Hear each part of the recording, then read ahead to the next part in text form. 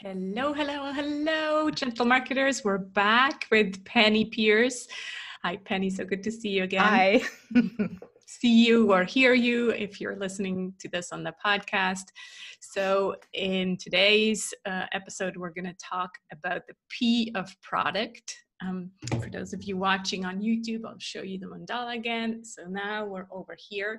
We're going more into the yang. So P is more of the yang, the doing energy, and that's what product is. And for me, product, what we talk about in the Gentle Marketing program and what I'm writing about in the book is really this value creation. So creating something that has value and that provides value to the client, right? Not just putting something out there and getting money for it, but you actually want to be referable also. That I think that is super important to create the sustainable business, is putting something out there that people appreciate so much that they want to tell other people about it as well.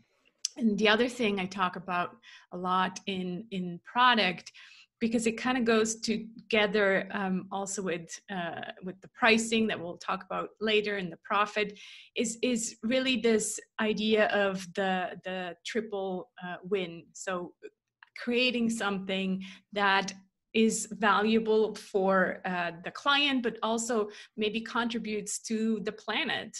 So not just creating stuff to make yourself richer, but creating something that also somehow helps the planet. So that's what I'm talking about in the marketing field. And now I want to go into what comes up for you, Penny, when you think about product. And again, we are doing it the same way as we always do. Old perception maybe, and new perception, and kind of going into that. Yeah. Well, I like this orientation we're doing. Is it's like rethinking everything from a new perspective. Right. And so I like all the things you said. I think product, I think it has to be a natural extension of who you are, what you stand for, your energy, your consciousness. It's a natural overflow from that. So it has to part of the win-win-win is it has to be good for you. Not just that it sells and makes a lot of money, but that you have fun making it. You have fun doing the production on it and the design of it and all of those stages, so that it serves a sense of fun. I think products that give you a sense of like, this is the greatest idea. This is so innovative. And I love that somebody came up with this and it really works. There's this kind of sense of delight when you use a product, that it's useful, but it's also sort of just cool. And those are my favorite. I like how you say that. Ones. It's useful, but it's more than just useful, right? Right. It's fun to use, and so, and that includes services too. We should also include services as well as just physical things. Yeah, because with services, it can be fun to, get the service. And it can also, like, the service can be delivered in a fun way, and we can also bring the result from the service in a humorous way, in a way. So right. Yeah, the sense of delight comes in, at least for me, when something's like just one or two angles or degrees off from the regular view. Because the regular view is always boring to me. That I want something that like sparks my mind. Right. A friend of mine calls it a sparkler. That everything needs a little sparkler to it. That's true. Otherwise, it's kind of this bland vanilla thing that what I always talk about is, like, if you only give the bland vanilla service, then people are going to compare prices much more. Because they can get the same thing from everybody. And so they're like, well, then I want the cheapest if it's the same, right? Yeah. However, yours is slightly off, slightly different, then they can only get it from you. And so they're actually willing to it's not that they're willing to pay more, but they just don't shop around so much because they're like, Right. this is what I want. That is a good point. I think part of it is like you design it because it's something you want. You know, you don't put the customer's needs first and say, oh, they need this. It's something that when you come upon it, it is something that makes you feel really, really good. And you get that feeling first. Then you can put that feeling into the product and market it and talk about it with that sense. Yeah. You know, and it's so controversial because in the past, that's the new perception, right? In the past, they always told us, no, just focus all your attention on the customer. Yeah. So again, yeah. what you're saying is like, exactly. Start with yourself. Exactly. I'm a big proponent of not having any self-sacrifice in anything we do anymore. So if you're just looking at the client and saying, what are their needs that I can fulfill, and you do it because it'll probably sell, Mm-hmm. you know, then you're not getting a lot out of it. Mm-hmm. You know, that can easily be a kind of situation where you sacrifice yourself to some degree. Right. And, you know, so somehow it's all one thing, you know, right? You, the client, the process, the delivery, the materializing of ideas into form. That's a really fun part, that whole creative piece, to bring that about. And I think anything that starts off the first steps of a journey with that kind of vibration will continue on typically with that kind of vibration, and it'll contain it. Do you know, it's like that is the inner energy blueprint of the form.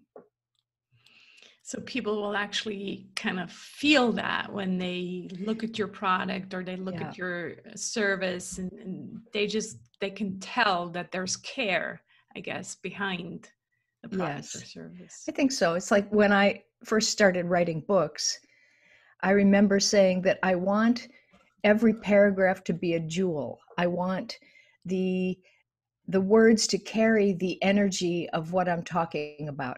I want them to be living words that will totally convey an experience as well, you know. And I just kept these Post-it notes up all over that were saying, this is it, you know, go for this quality. And then after about a year after the first book came out, I actually got emails from people saying that's what it did for them. And I was like, wow, you know, fantastic. Yeah. So, yeah. Yeah. What else from you? Because we talked also about this idea of the non-physical benefits, and maybe that's kind of along those lines. But in a way, it's really that there's this feeling attached to the product, and it's so hard to express that, right, on a sales page or whatever. But I think that's where the storytelling is so important in marketing.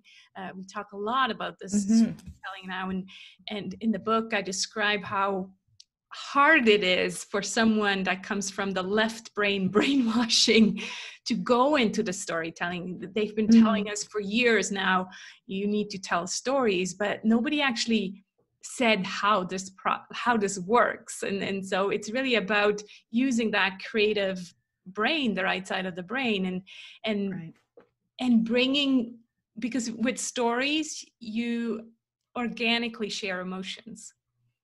It's not just the features again, right?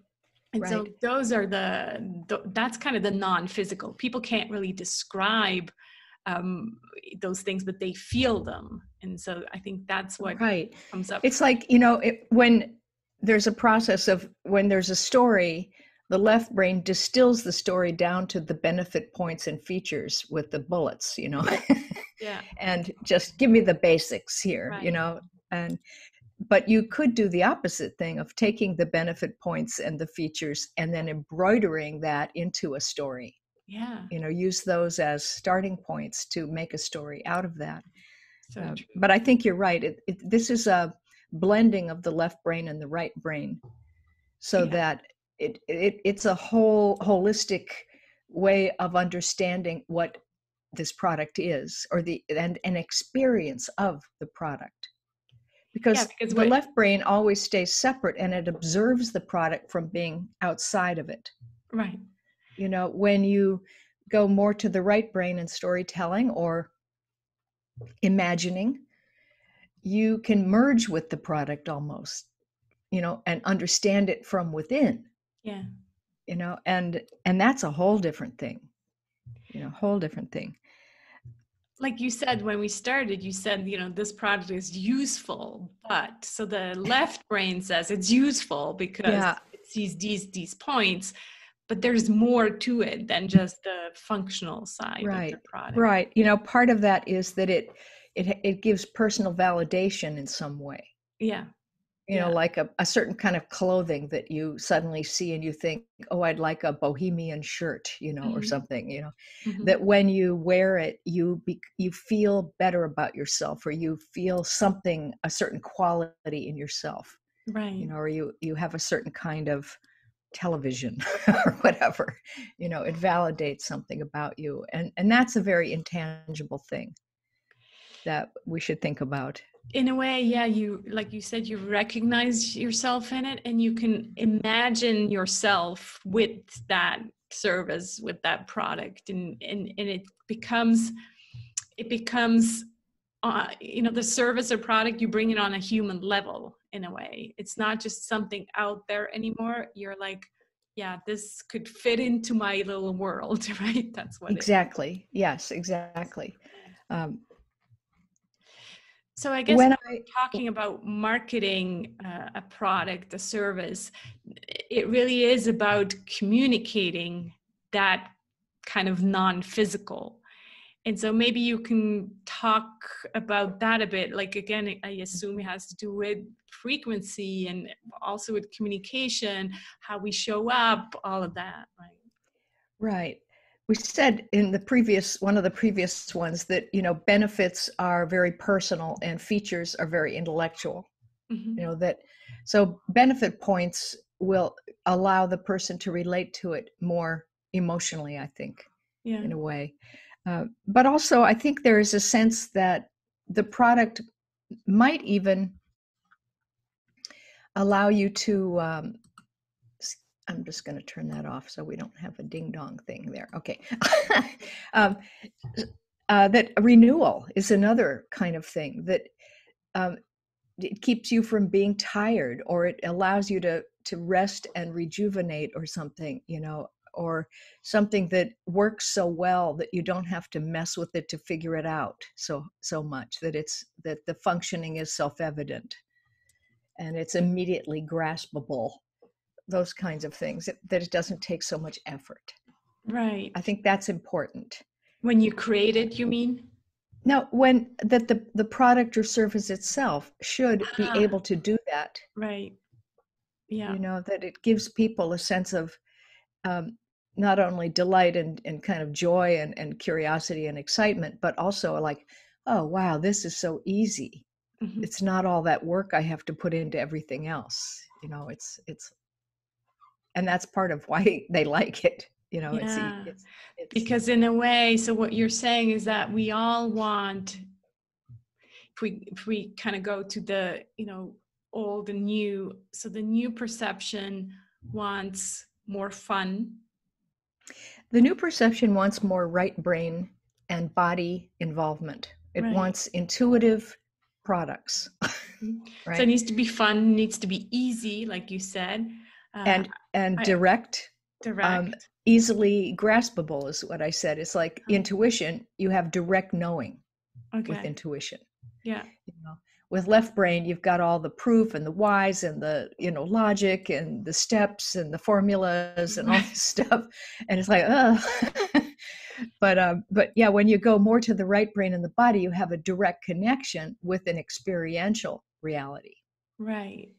So in And a it's way, there shouldn't be immediate. all these options where I have to choose, do I want this with this or this with this? No, it's just like one or two Right, things, right? right, Okay. right. Yeah. Yes. Um, like, when they started to reinvent women's razors for their legs, Uh-huh. and whatever, they went to the intuitive razor was the first one, right? And it had like 3 or 4 blades, and it was like everything all contained there. And then it had a lubricating like cream or something in the Right. thing, and it started to have everything all together. You didn't have to have different separate parts. And it's just an example, but that kind of thinking is what Right. people are really after. It's like, don't make me have to have too much complication anymore.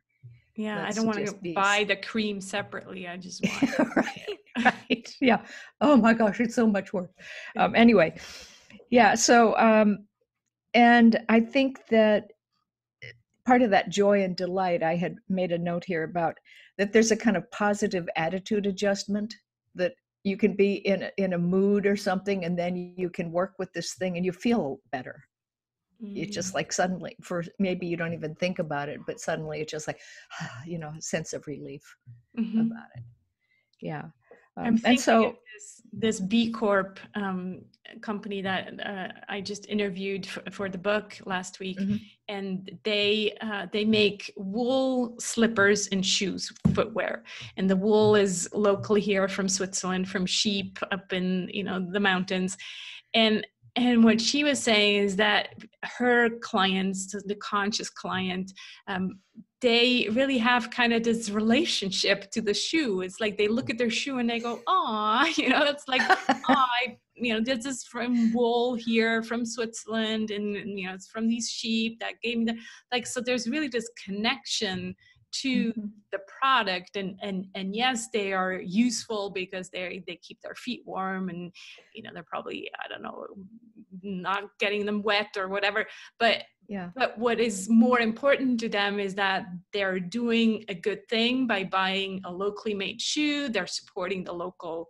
sheep farmers. I don't know. So Yeah. it's this Yeah. connection to the product, and I think the service connection can be the same thing. In this case, it's this connection to the same worldview. This person, the service provider, has the same values, so I feel really aligned with that. Mhm. Something like that, right? And as we shift more into the right brain and the body and the heart, which I think are all kind of connected, and even then to the field of energy around us, Mm-hmm. which is real, and Yeah. it's conscious, everything's conscious.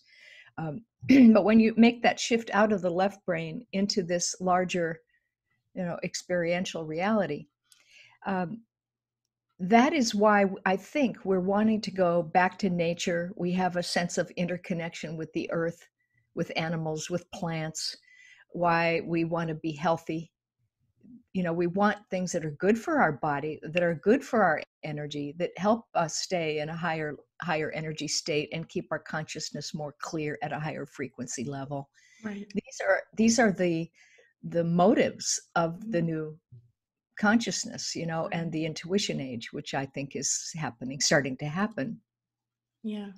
and so a lot of that sustainability and um, recycling of materials, reusing of things in innovative new ways, that like this is um, all part of spiritual principles, really, Hmm. you know. So people will really pay more and more attention to that, which is not just, Yes. is it useful for me, but is it useful to the planet? How much, you know, waste does it create? Does it help? Like, is it like, yeah, are the people who create the raw product, are they treated fairly? All of these Hmm. questions, right, that Hmm. have to do, especially when we're talking about products, of course, have to do with human rights, social justice, all of Right. these bigger topics that are now much more in the air and hopefully will be even more in the future. Yeah, and detrimental byproducts, Mhm. and all that. But then when you talk about the same principle going into services that we offer, that's where I think there's a choosing. Well, certainly people have to have wisdom and knowledge about what they're talking about and expertise. But they also, I think, people want them to have a kind of consciousness that involves holism, Yeah. that involves compassion, Right. and that win-win-win. That is the place we're coming from. Yeah. So in a way, when I'm choosing a service provider or a coach or something, I don't necessarily buy from them because they're gonna deliver, a product to me, but I want them to make the right choices for themselves as well.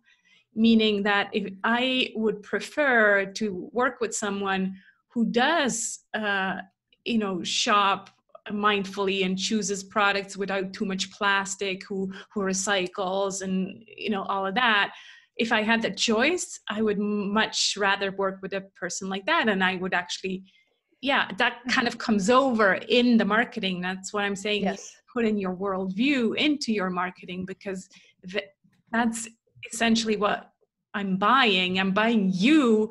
And so I'm also buying your values, because if our views, let's just say, people always shy away from talking about politics, but if our political views are completely different, doesn't mean I don't, I'm not going to judge this person, but I'd rather not work with them or get services from them, because there's not going to be this intimate conversation, right? Right. Yeah. And trust comes and through trust, on some of those things too. Yeah. Right. Yeah. And so in marketing, then, you have to, again, it's like writing a book. You want your marketing copy, you want the way that you talk about things to represent those feeling states. Yeah. In addition to just telling, the physicalness of it all and the benefits and the features of it all. Right. Yeah. Another thing besides words is, I think what's more important now is beauty. If I compare to things from the 10 years ago, we had these websites with loud red text. Oh, I know. Yes. Buy this, and these the marketeers, call them. All right. And that just that immediately, makes people want to leave again. So it is really, I think, people are more interested in beauty, and also maybe this connection to nature brings more of that in. We are liking to see a website with beautiful images of nature. Yes. And that kind of calms us down rather than flashing stuff. Yes. I think we are so distracted with the digital stuff now, that we need more silence, we need more spaciousness, we need shorter things, right? We're not wanting to read long. I don't personally like to read those long sales, pitches that are on websites. It's like, oh, just, I wouldn't mind a little story and a little thing, but I really want to know the key thing. And then, I'll make my decision. Right. But I don't have the patience for it, or the bandwidth, I guess, for some of this stuff. So and I remember you saying when you redid your website, you really wanted to make sure that there's enough white space. Right. I did that because I had beauty too, right? That's right. It's even though it's breathability. Yeah.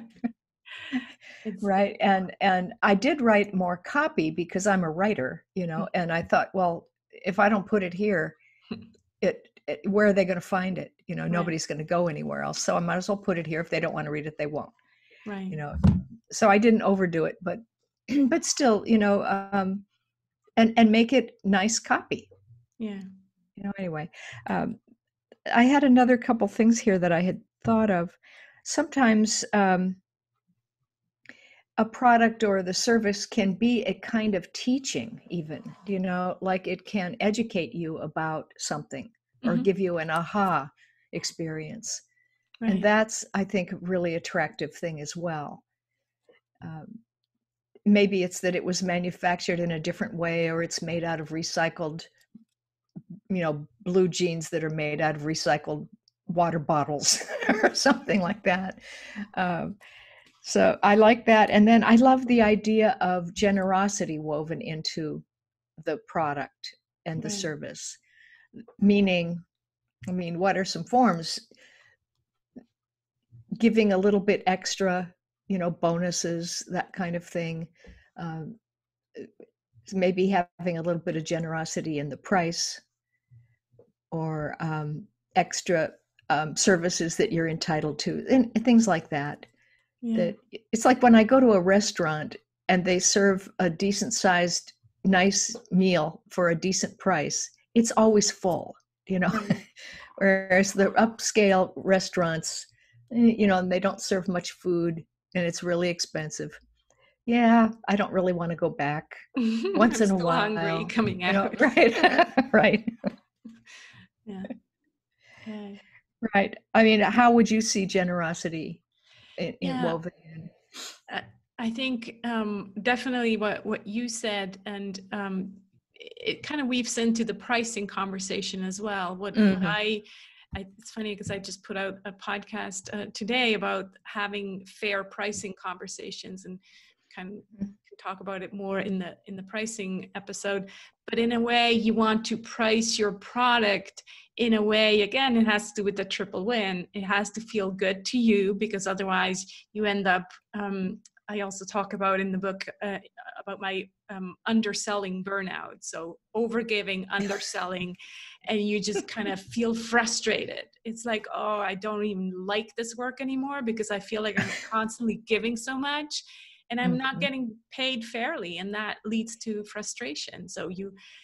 that can actually kill your business. Like you don't want to get there. So it needs to be fair for you, for your client, and then if you can build in fairness for the planet, I mean, that's Right. amazing, right? You have like a 10% Yes. donation to your favorite charity or whatever. Mhm. So that to me, would be It's like pay it forward. yeah, It's like the shoe people that are giving, buy one pair and we give yeah, one, yeah, and exactly. Yeah, uh, and socks. I just saw an ad for that they give one pair to the homeless. yeah, yeah, Yeah. yeah. Um, so yeah, pay it forward, and that's a kind of a service to others. Gets worked in there too. I think Right. people value that now. Yeah, and again, I think that will so help with the differentiation. You're now not just a bland vanilla brand, you're different some way, and that, gets people Yeah. talking, but in a good way. And it's not that you're just using it so that people talk, but it really comes from the heart as well, because you Yeah. feel good giving to others. Yeah. Yeah. Yeah. Yeah. Um, So do you have anything else, or do we want to summarize the old versus new? I thought part of how we would develop products or services is what would solve problems that others haven't noticed as problems. Mm, To think a little more deeply about, sometimes we just look at the superficial problem that's presenting. But right. like when I do readings for people, I always, okay, there's what they're showing to the world, but under that is something, and under that is something, and under that is maybe something. And what's down at the core? What is the real thing? And that we can actually address to like get rid of all those other problems that are on the surface. You That solve is the so deeper thing. interesting. Yeah. And what that brings up for me is in marketing, there's this saying that we sell what people want, and then we give them what they need, right? Uh, It's what they want, and they don't always know what they need. right. And it's so interesting, because if you try to sell what they need, often that's not as interesting to them. They're like, but I Right. don't need that. I just want Right. this, right? It's Right. the left brain thinking that this is what I want. Right. And it's also denial Maybe. emotionally Yeah. of suppressing old, woundedness and things like that. Yeah. But you can deal with the woundedness in very positive ways that are deeply satisfying. I call it a deep comfort. Yeah. It's that there are ways to start to tune into that, and maybe make that part of your promotional copy. Yeah. or something, but anyway, yeah. No, I think it's a really interesting. I would like to share a story actually about a client who came to me for LinkedIn. Right, he's like, I need more clients. Can you help me with LinkedIn? And so we talked, and it turns out he was in an agency that he just no longer enjoyed. Like, he was the founder, but he was completely burnt out. He didn't have enough clients, and so when I took him on, I said, look, I'll definitely show you everything I know about LinkedIn and getting clients. But I also want to help you find joy again in your business, because clearly, what's the point in getting more clients for a business that you don't enjoy anymore? And he's like, okay, well, okay, deal. Let's, find out.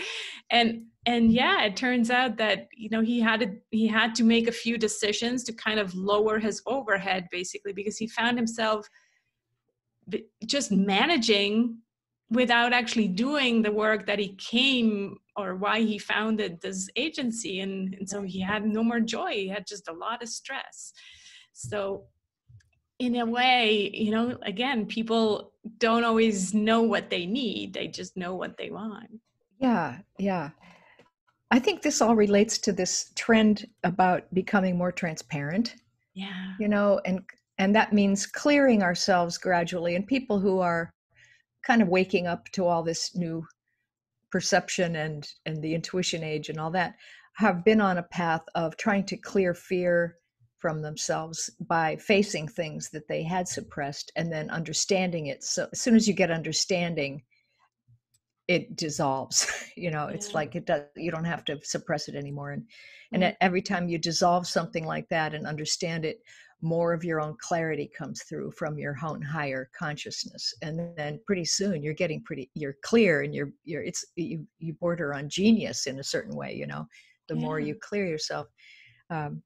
So I think that transparency is an important thing that we have to start thinking about more. And I just recently saw, I was looking at different platforms for online courses, and I found one. I was just looking through it, and on one of the pages on the side, they had, these are the things we're working on for 2020. Blah, da, da, da, da.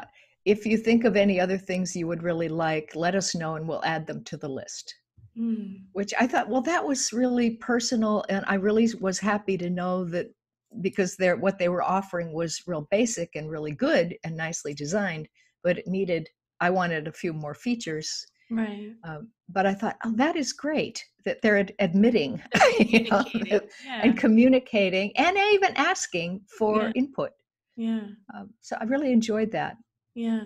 I have to say the one company that I really also enjoy being a customer for is my shopping cart. And so, they're like really traditional company in a way, but they have been in beta for, believe it or not, 3 or 4 years. So they really just want to build such a solid product, and they have their customers, all the beta customers, but they're still not going live because they're like, no, but we can even do better. And so they keep upgrading it and communicating with their customers. And you don't see that very often yet, but I think that's transparency, and that will come more and more. Right. And I think people are wanting that more. They don't want hidden things. They don't want lies. Yeah. They don't want misunderstanding. They want that kind of direct clarity, and they want to know who they're working with. Yeah. They want to be able to reach people too, not just all these articles that you have they want to read. To know who's behind the product, right? So especially if you're creating a product, they want to know, well, who's the founder, and who's making the product, who are you hiring, all of that.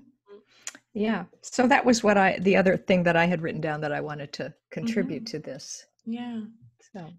So again, if we compare old and new, I think we kind of said it all already, but maybe just to summarize.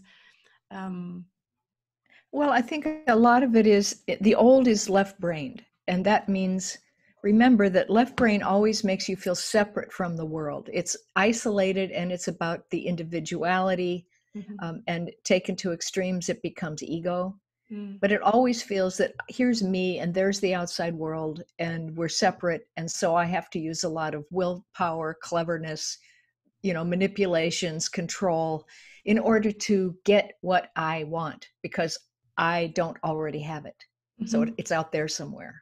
And it tires you out eventually. And that's a symptom of all the old perception applied to anything. But so in doing products and so forth, that is, I'm looking outside of myself at the client, and they're over there, out there somewhere. I have to get them, and I have to find out what they need. And then I have to make them buy this, because I don't trust them, basically. So there's always this gap there in the old way, and it always uses too much effort and energy, and it creates stress. The new way is to feel that the people are already connected to you, that everything's right there with you. The needs are evident. You're going to get the ideas easily, and you're working with energy and frequency and synchronicity, and it's win-win-win. That's the natural state. Everything supports everything else. And if a client likes you, they'll promote you too, or, so it becomes so easy then in the new way. So if I would summarize, I would say the product or service needs to be easy for you, for them. It should be also fun. Otherwise, why do it? Have fun creating it, have fun offering it, make it fun for the client also to use, and beauty, make it beautiful. Really, that's how the emotions are getting triggered. If it's a product or service that is somehow different, somehow beautiful. Yes. Yeah, I think that's why Apple really succeeded, when it first started up. It really did deliver on all those levels. That's true. Yeah. Wonderful. Well, I think that's a wrap. Thanks so much. Good. This was a fun one. With the next conversation, I think we'll probably tackle pricing. I think that will fit in nicely. Okay. So, all right. see you again. Good. See you soon. Bye.